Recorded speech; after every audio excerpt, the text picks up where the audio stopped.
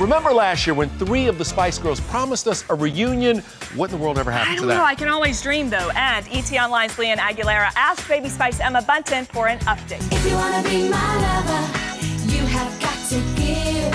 What are the chances that we could get another reunion of some kind from you ladies? Oh my goodness, who knows? I mean, I would love to do something. I love working with my girls. It's a very, very special time when we're together. But you know, we're kind of doing individual stuff at the moment. We've all got children, so it's very hard to tour because we are mummies. But personally for me, I'd love to work with the girls again. We have so much fun.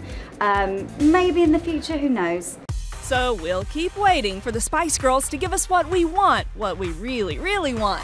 Until then, Baby Spice is on the search for the next big boy band, but she's kind of got a crush on one of her co-workers. Were you a Backstreet Boys fan, and have you been fangirling a little bit over Mr. Nick Carter? I was a huge fan of Backstreet Boys, but I think I've kept my cool. Yeah? I've been trying to keep my cool, yeah. It's funny because she's Baby Spice and I guess I'm Baby Backstreet. It really is weird, and you know, we're 2 blondes just sitting up there behind the judge's booth. In my head, I sing a lot of Backstreet's Back Alright, and but I love him, he's adorable. Backstreet's back, alright.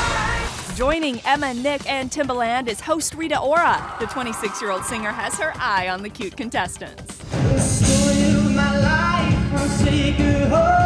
All these little guys, they're little heartthrobs. I know. I have to hang out with them the most. When the night has come. I'm basically like flirting / really want these guys to like be my friends because I'm a loner and a loser. No, yeah, these guys are cheeky, they're flirty, they know where they're looking and how to look. Are you getting some winks, Rita? I am! And I'm not mad at it either. It makes me feel good. I don't hate that. Have fun, Rita. Okay, boy band debuts tonight on ABC.